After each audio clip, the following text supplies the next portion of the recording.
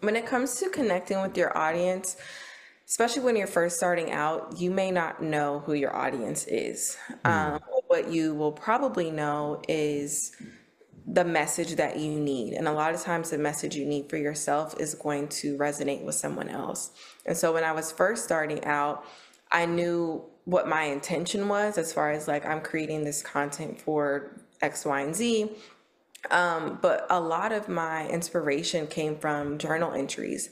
And so I would write, today I'm grateful for this, and that, or I would create my own Hmm. journaling exercise and ask myself certain questions and write affirmations.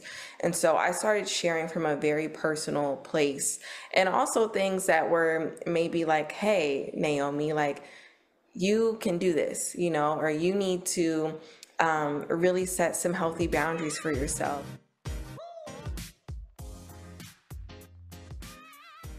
Welcome to the Push Forward podcast. I am your host, Alex. And today I have the pleasure of having on our podcast Naomi Hutchinson. She is a registered yoga teacher. She is a holistic health coach, but she's so much more than that. She's teaching yoga for Nike, UCLA, and just as a creator, I would call you an influencer too, but sometimes creators don't want to be called influencers, which we've had that conversation on the podcast here, Naomi. We'll let you decide what you want to be labeled as, or if you want to have no labels and you just want to be Naomi, and that's cool too. But I'm really excited to have you on the podcast today. We're going to dive deep into everything that you've been doing. You're going to tell us your story about how you got started with Healthy and Well. Welcome to the podcast. Thank you. Thank you so much for having me. I'm excited to share my story and hopefully inspire some people who are going to listen. They're going to listen because your superpower is helping people learn and achieve their goals through holistic health and wellness programming. But, if they go on your like Instagram, as I was yesterday and today, when you're doing some of the live interviews that you've done, I mean, you're the things that you say, like we think about, but you forget. And so it's just a check in. And I honestly, I felt very well after I listened to some of your reels and stuff. I'm like, oh, I could see why you're doing yoga, because you have this presence and just vibe that makes me feel calm. Now, admittedly, I've been doing yoga for over 2 decades, and I'm not a typical yogi because I do it in my own office, so I don't, congregate with the groups. But that's probably because I have 4 kids and I don't have time. Otherwise, I would be out there like doing the retreats and all the cool stuff you're doing. So before we get started and you give us the background about who you are, why you started what you did, I would love to throw a curveball right at you and see if you're down, and maybe we could choose the music later. Do you do any narrated yoga sessions? Like a guided meditation or just like an Yes. audio? Yeah, so I have done those before. Could could we do like let's do like not long. Let's do like a 1 to 2 minutes. So for those that are listening today, if they're feeling like, oh my God, stressed out, we could like be like, oh, before we get into the show, let's do a little guided meditation by yours truly, Naomi Hutchinson. So you pick the topic, you do the jam, and then later we'll put the music. Perfect. I can actually do a little grounding moment right here. I have my sound bowl, so I could play that. Yes, whatever Okay. you feel. This is your canvas. I'm just Okay. here to, I'm gonna grab my sound bowl. ooh, fantastic. And I definitely feel like I needed this today. So if our listeners like me feel like, man, it's Thursday, it's been like a big week. Whew, Yeah. I'm ready for this. So take it away. The floor is yours. Okay, perfect. So first, just come into as comfortable of a seated position as you can, just relaxing your shoulders down, making sure that your feet are rooted into the ground. You can maybe lower your gaze or close your eyes completely if that feels comfortable for you. And just take a deep breath in through your nose and exhale out.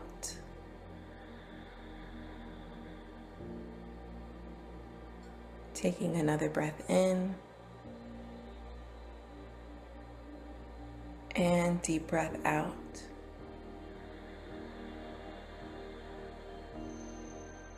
With each breath, taking your time, breathing in slowly and breathing out slowly. And as you focus your attention on your breath, allow everything that happened before this moment to just fall away. Allow anything that is to come to be in the future, and allow yourself to rest in the here and now.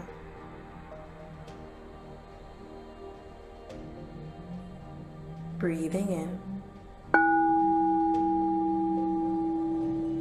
Slowly exhale.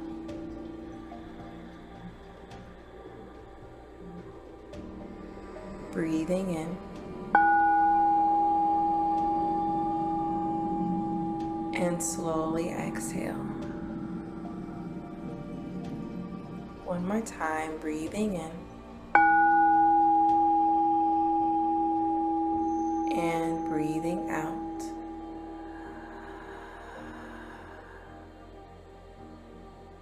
And now just notice how you feel.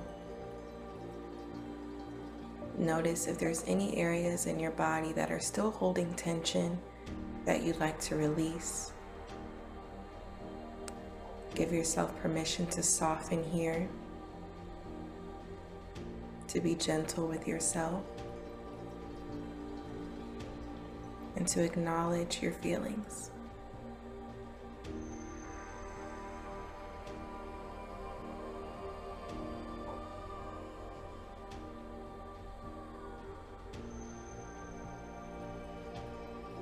When you're ready, take one final breath in through your nose. And this time, as you exhale, let out an audible sound.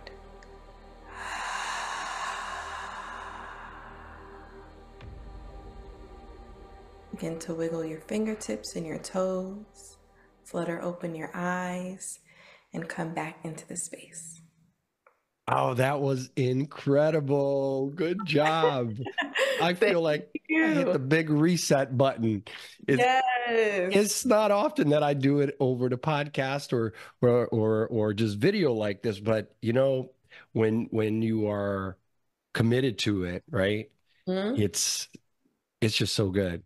Yeah, and I love So that you just got the draw to bring that in. So that's great. yeah, it worked. And I'm really like, that's going to be my call to action at the end of this podcast is that you just keep hitting rewind, like just, keep playing it over and over and over because, and I think what you did well too with the guided meditation. So my wife and I, we homeschool our 4 kids and we do meditation. I think we moved it to Tuesdays now.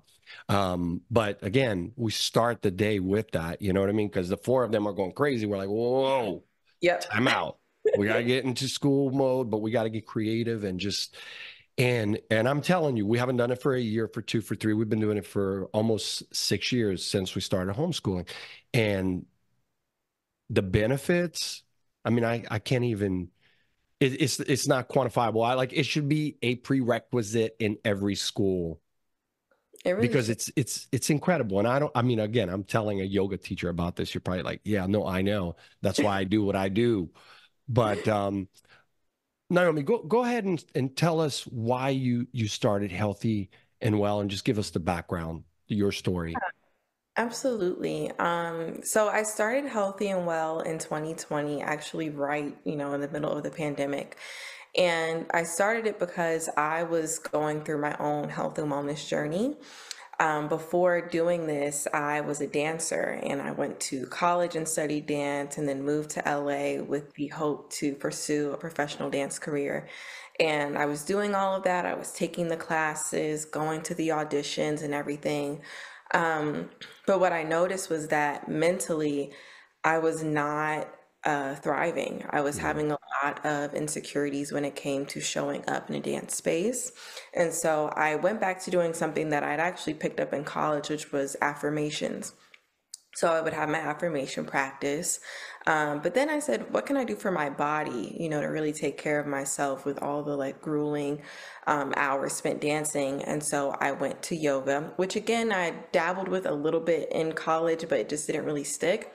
And so this time it stuck, and I was practicing yoga every day, kind of like you, just at home. I wasn't going to any, group classes, but I would find teachers on YouTube, and that kind of sparked my curiosity around, what wellness resources are available to people who look like me. Because a lot of the teachers that I was finding, like they were, white women. And I just was like, okay, I can learn from them, kind of get the technique, but I would love for there to be more representation. And so that's what inspired me to start Healthy and Well. And what that looked like was creating a directory called the Healthy and Well Black Pages. And that was kind of my first offering that I put out. And alongside with that came a lot of virtual content and, showing up on Instagram. But it really just came from a personal experience and me showing, okay, this is how I revamp my refrigerator, and this is how I shop differently, and this is how I swap out these foods for these ones. And it was just, a documentation and hopefully something that was helping people as I was helping myself. In terms of using social media specifically to reach out to the community, and of course, it's just a great place for you to engage with people who are maybe looking for like you said, yoga, but that look like you, and maybe they're not finding it where they are. So social media, we think about it like virtually. A lot of people think of social media virtually, but in fact, you do the retreats and you do a lot of face-to-face on premise as well. So tell me how you feel that social media has really helped you connect at the local level.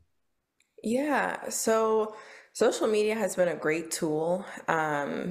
For one, when you go from having your own page to then you decide, okay, I'm going to start a business or a brand, and you create a page for that.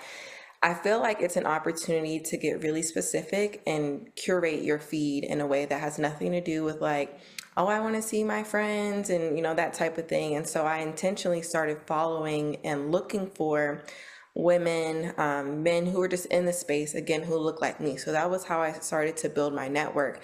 And a lot of relationships that I have today were actually built because I found them, back in 2020. And then once COVID let up, I could connect with them in person. But Mm-hmm. building the online presence allowed me to show the value of Healthy and Well. So I was sharing a lot of informational content at the time, how to take care of your heart health. And I would, put a link to a heart health test that people could take, or I would create, these ebooks and do virtual yoga classes on YouTube.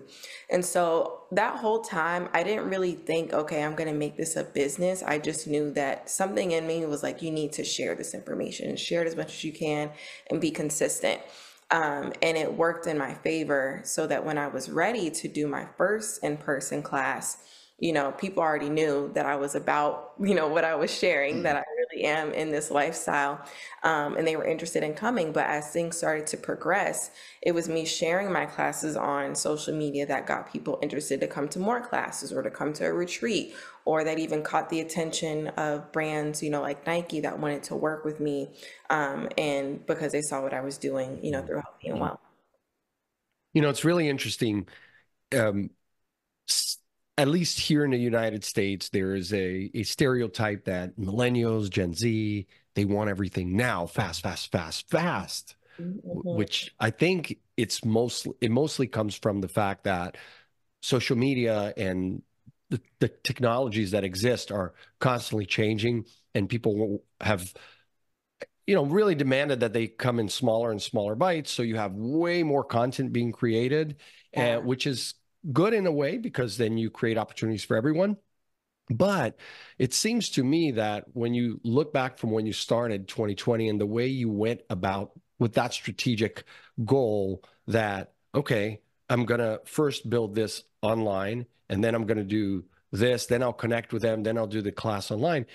It's not the stereotypical, belief that many who aren't millennials or Gen Z hold, which is, oh, this generation just wants it now. But you didn't do it that way. It took you years to get to where you are. Hmm. I definitely resonate with that, but I also do believe that, my generation and millennials, like, we do struggle with that. Okay. Speaking for myself personally, we see so much, and you can see somebody who's the exact same age as you, who's maybe doing more things, who has more access to things, and you don't even know their background. So you're trying to compare yourself to that, but really you have no clue how they're even able to maybe go on these amazing trips, once a month, what type of job they have, what family background they have. And so I think that is probably one of our biggest challenges, is that comparison. And that's what makes us kind of jump to doing something right away. I also think that this content creation influencer career is still so new, and we're seeing people have great success with it fairly quickly, that it's, again, adding to that and wanting to be like, okay, well, I can just do this too. But we haven't quite seen, what does the longevity of that look like? Or we're not always seeking to look at people who are maybe 10, 20 years older than us, and understand, okay, if you've had a business all this time, what did you do to make sure you were in the right space to maybe sell your business or go into it full time? And I think that desire for education and wisdom and mentorship kind of helps to, I know it's helped me, but I know it can also help other people like me who see stuff all the time, and they can easily be like, well, they have this, I want it, and I'm gonna just go for it without, a plan or having a real conviction personally, other than seeing what somebody else is doing. In terms of like challenges and opportunities, we just talked about how you went from a digital platform to offering in-person yoga. And of course, later on the podcast, we'll talk about the retreat and some of the other things that you're doing. Clearly, there were challenges and then I think opportunities like Nike. Could you talk about some of the hurdles that you faced and how you overcame them? Yes, absolutely. So like I said, I stumbled into entrepreneurship. I had no intentions of being an entrepreneur. My dad, as you know, he has been an entrepreneur for a long time, and I would always go to his events and I would see people in suits, and I was like, I don't want that at all. I was so anti it. And that's also just me, being a creative and a performer. I'm like, I don't want to be in a suit. Like, I want to be in like a lead card on stage or something. But again, it happened. And so I had quite a few setbacks. Oh, I shouldn't say setbacks, but challenges when I was first starting out, just because I didn't know what I was doing. And so I remember one of the first workshops I did, it was like a 3-day digital marketing crash course, something. And then from there, I joined I think it was like a 6-week entrepreneurship course. And I remember I was trying to host this virtual summit. It was January 2021. And I had nothing in place really. I didn't have an email list. I didn't have a website. I just had my Instagram page. And I thought, that would get people to sign up. And I was trying to charge for it. I wasn't even trying to do it for free. So I was really ambitious. And I had gotten 3 people to, be guest hosts and all this stuff, and no one was signing up. And I was like, oh my gosh, like I'm failing. And I talked to my mentor, and she was like, I'm going to be real with you. She was like, you shouldn't be focused on this right now. She said, focus on getting a landing page up, focus on building your email list, focus on really connecting with people beyond, just the social media content. And then, do something free and then kind of grow it from there. And it was such a great push, because after that, she actually told me to have my website done in 3 days. And I'd been sitting on it because I've done web design before, but this one it wasn't flowing for me. But with that pressure, I got it done in 3 days. Wow. And I was just like, oh my gosh, this is so crazy. So that was my first challenge for sure. Another challenge I've had was actually with trying to get brand partnerships. And so before I started working with Nike, there was another brand I was super interested in working with. I, reached out to them. I had another mentor who knew someone with the brand. And so I connected with them. I was having a couple of meetings. I went into their store. And after it was all said and done, they didn't want to, offer me their ambassadorship. And I was really, confused. And I was like, I thought it was going to work out. I thought I was on the right track. I was very vocal about what I wanted, but it just didn't work out. And so that was a great example of like, when God has something better for you, because that didn't work out. But a few months later, after I had started to host my rooftop yoga classes, there was someone who worked at Nike who reached out. And I really just like, I had invited her to a class, but she could never come. But then like a couple months after that, she was like, hey, there's an opportunity. I think you'd be interested in it. Can I send you more information? And that was how I started working with them. And it was so effortless. I wasn't trying to make it happen. It just kind of flowed naturally. Yeah, that's powerful because I'm a big believer in that too. Hmm. It's you say, is it luck? Is it, by design? Is it, do you use science, art? Like, how do you make things happen? And we talk about that here on the podcast a lot because a lot of creators, influencers, I say, well, you guys are all business people. You are not, you know what I mean? It's not, even if you're doing something that's just enough to make a living and not grow a business that, is bigger than you and you have employees, doesn't matter. It's a business. But we do talk about the pressures of sometime pushing forward into things that you shouldn't be pushing forward. And it sounds to me like your mentor really kind of reeled you back in. Now, talk to me about your dad. So, Hutch is an entrepreneur, and he's been in the world of business for a long time. What, growing up and seeing that, what's the biggest lesson that you learned? Because I love the stories of usually the parents and their children following in that journey as business people. It's just so interesting because that's my background. So maybe that's why I Yeah. find it interesting. Yeah. But tell me, what was your biggest lesson that you learned from Hutch? Of course, I feel like there's two. One is a lesson that I feel like I was always learning through his journey, just as a man, as an entrepreneur, and that's to always have faith. Whenever things were like uncertain, he would always remind me to just pray and like have faith and believe in the dream that you have. But the other one, which really came about once I started my own entrepreneurial journey, was the power of building relationships. And I'm not talking about like just the networking and telling somebody what you do, but actually building relationships that take time and nurturance and care.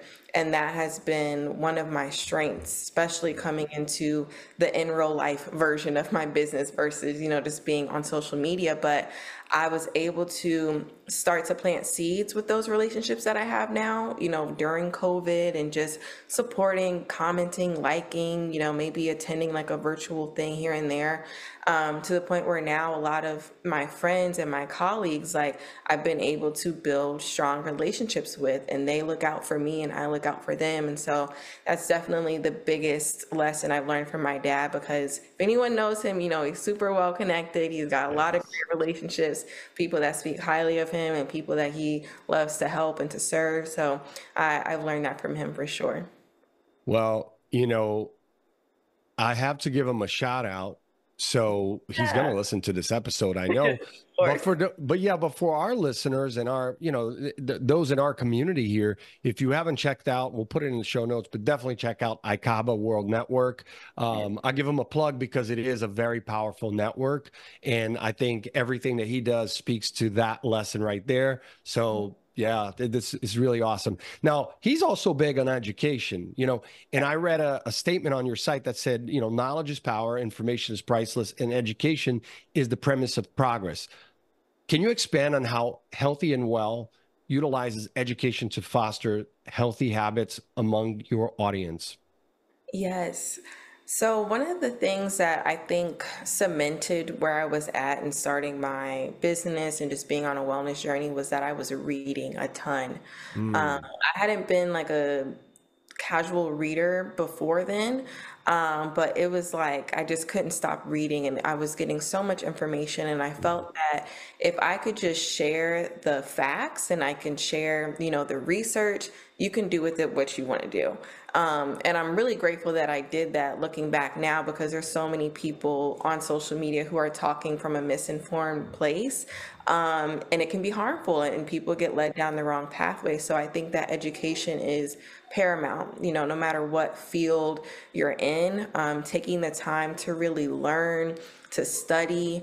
I do that just as a business owner. I study a lot of people's businesses. I look at their systems. I look at how they're connecting with people. And taking the time to really learn and understand has helped me to just kind of learn as I go. Because again, I'm not a traditional business owner. Not that there really is, but I haven't gone to a business school. So I'm always just like, okay, how can I learn? How can I grow? And so I try to impart the education that I'm receiving, whether it's from a teacher training or from a webinar I go to, and I share it. And so one of the ways I do that consistently is through my newsletter. I send out a newsletter once a month, and I'll usually share like a lesson of the month, something that's been really placed on my heart to kind of experience and practice. And then I'll always leave some resources for people to explore. And sometimes it's a book, it can be a podcast interview, an article, and something like that, just so that people can really get the context for the practices that I'm doing, because you can see it, and it's one thing to see it and be like, okay, I can just mimic that, but you have to really understand, the meaning and the intentionality behind a lot of these practices. Well, yeah, it sounds like you're very intentional with making your content more. It's not just more valuable, but you're giving actionable information that you can do something with. It's not just there for you to, just because there's so much of that already. And I think you touched a little bit on the inaccurate in content, which, gosh, I think there's more of that than anything else. But then there's also content that I think is useless. And again, we can all be, It's like art is subjective a little bit. it is, but some stuff isn't, right, Naomi? I mean, let's be honest. Like sometimes, and with my kids, I do the same. If I see they're like watching something, I'm like, I need to stop you for a second, because like, what value is that? Thoughtless content really adding, like, because so if you want to watch a little comedy, maybe watch a show, something that's been really scripted, and there's lots of hands behind it, the subjectivity there is, it's fine, it's good, like you said, it's art. But there are things, lots of things online, so set aside the inaccurate stuff. There's lots of people that just put up stuff that you are watching them and you're saying, you put no thoughts into that, you're just mouthing off stuff. And then unfortunately, because of the algorithm, right, people are going to see that and think, oh, it's kind of like people who flip through the channels on TV.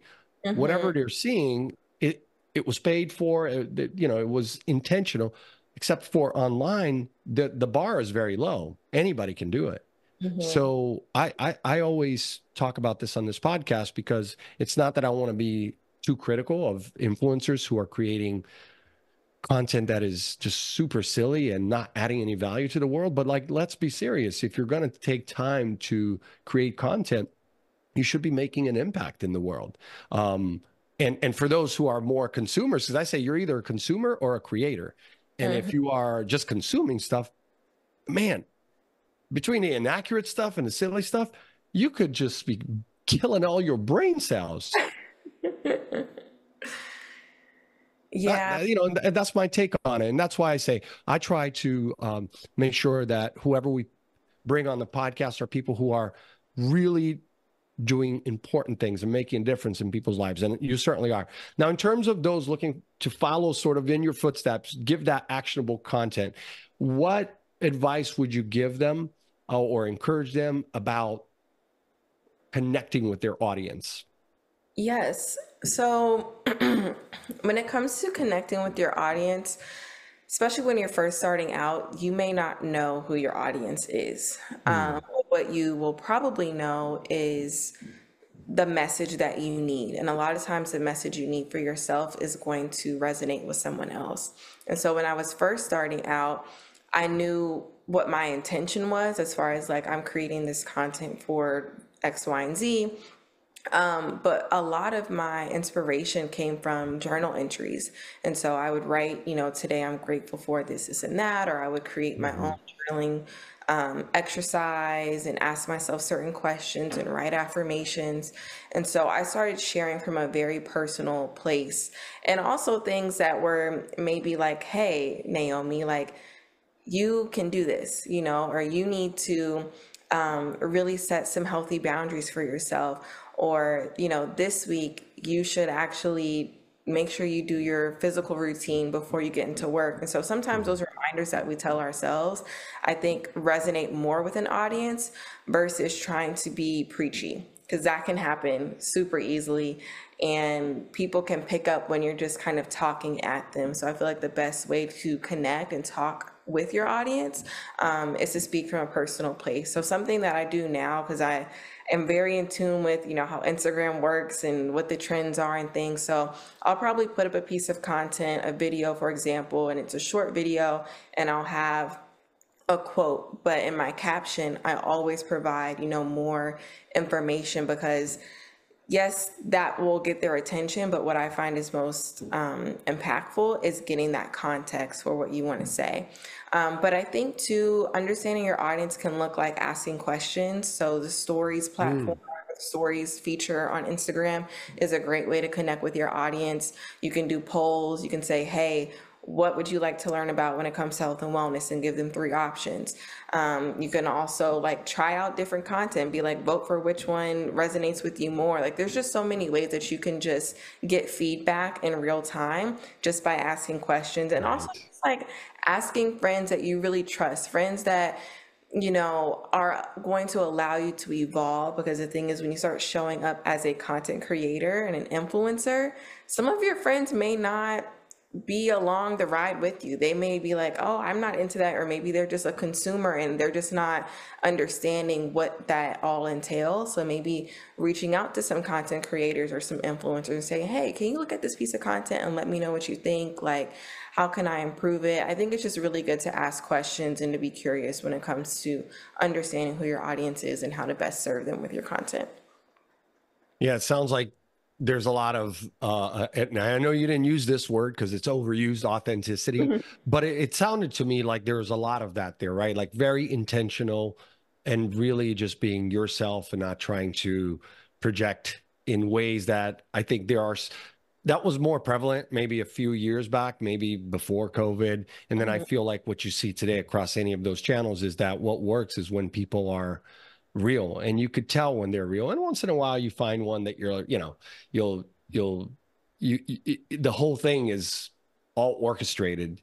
Right. But they don't last. That's the truth. They don't last, right? Yes. um okay, you did a post the other day, and I was looking at this one registered with me, unpacking self-worth. I think you were on a podcast maybe. Mm-hmm. I thought that was so powerful because, like, you were talking about how when you started, you were doing affirmations and things like that, specifically for women. You know, how important do you think, because especially young girls, right? So we're doing a lot of stuff, a lot of work in the world with nonprofits around internet safety, and especially for young girls, right, and teens. And I feel like what you're talking about there, the self-worth and your affirmations, is such a good message. So for those who are listening to the podcast here, presumably some are parents, what advice do you have for them to work with their kids to curate content that is really positive for their, especially for girls, for self-worth and image? Yes, of course. I think that um, as far as curating the content, as a parent, to just be as present as you can to really Mhm. monitor what is popping up on the feed, Mhm. and just who is being followed, what's being suggested, and just really monitoring that. But beyond that, practices like you do with your kids as far as meditation, taking time to really speak with your daughter and tell her, like, who you are on the inside is the most important. What you have on the outside is an accessory and it's beautiful, but your heart, that is really the thing that makes you special. And just knowing that sometimes the things like, oh, who's going to be your date to the prom, like something like that that's so innocent can also start to allow a woman to associate her self-worth with having a Mhm. partner. And so to just be very mindful, and to also, when your daughter is like, okay, I do want to date or I want to have a boyfriend, to take the time to sit down with her and say, okay, like, what do you like about this young man or this woman? How does this make you feel? And then to be clear that, okay, just know that whatever partner you decide to start to date and build a relationship with, they're just going to be an asset. They're not going to complete you in any way. You're complete Mhm. on your own. And just kind of re-emphasizing those messages, because even if the parent doesn't say it, when they go out into the world, they're going to hear, oh, you're looking for your other half. Mhm. Or, when are you going to, when they're grown up, when are you going to have kids? When are you going to get married? Like all of that stuff. Yeah, social pressures. Yeah, and I mean, same thing, with the job, what job do you have? So I think just allowing for young women to be able to grow and evolve, to have different interests, and to really inquire and ask them, like, what makes you happy? What do you envision for yourself? If you could dream as big as you want to dream, what would that look like? And that'll just help you to really understand and just talk to your daughter in a way that she feels like, okay, I can be as expansive as I want to, and I'm still going to be loved. I'm going to be supported. So the more that you can like support and nurture your daughter, I feel like she'll be good, and that self-worth will be strong. And just allowing for her to fall so that she has a place to go to and say, hey, I messed up, or my heart is broken, because that'll happen. Mhm. And just allowing to be that safe space for her is a really good thing to do. That is powerful advice. It really is. And I think it leads us right into our last topic here that we were talking about self-worth here. How Yeah. about on May 17th through the 20th, the I Am Worthy retreat is happening. Tell us where, tell us what that's all about. And then, of course, we'll put the link in the show notes. Of course, yes. So I'm super excited about this retreat. Like you said, it's called I Am Worthy, and the theme is self-worth. I created this retreat to be a space for women of color who are ambitious in their careers, who do a lot for their families, and maybe have not had the time to pour into themselves. I want this to be a reset and a reminder that you are worthy of care and love first, and that when you fill your cup up, then you can feed others from an overflow of the love that you've given yourself, versus being the last person Mhm. you tended to. And so the retreat happens in Temecula, California, like you said, from May 17th to the 20th. And Temecula is a beautiful place in California. It's kind of like the wine country of Southern California. And so we will have daily yoga and meditation. You'll get to experience a sound bath, like with the sound bowl I was playing earlier. That's cool. Yeah, there'll be massages on site, so a full day of pampering, some delicious plant-based meals as well, so you can nourish your body. And we'll also be going on a wine tour, so you can just get out, kick your feet up, relax, and just have a really nice time. I had an opportunity to host this retreat similarly back in September of last year, and the women who attended, they had a wonderful time. We still have a group chat that will, like, drop messages in from here and there. And they just felt very renewed, and just reminded of the importance of taking care of oneself and to just be present and enjoy, the beauty that's all around us. Well, there you have it, everyone. Naomi Hutchinson with Healthy and Well. Naomi, thank you for being on the podcast today. Thank you. Thank you. And I'm gonna love replaying that meditation for sure. I loved it. You are great at guiding the meditation. So good luck with the retreat, and I'm sure we'll bring you back on the show at some point. Yes, thank you. Thank you so much. All right. And for you guys, our listeners here at the Push Forward podcast, make sure that you share the podcast, get this great content with like some of our great guests like Naomi out there with the people that you love, because we're about helping creators and influencers. And if you have any ideas for the show, I always tell you, reach out to us. We're always looking for great guests. So thank you again for listening.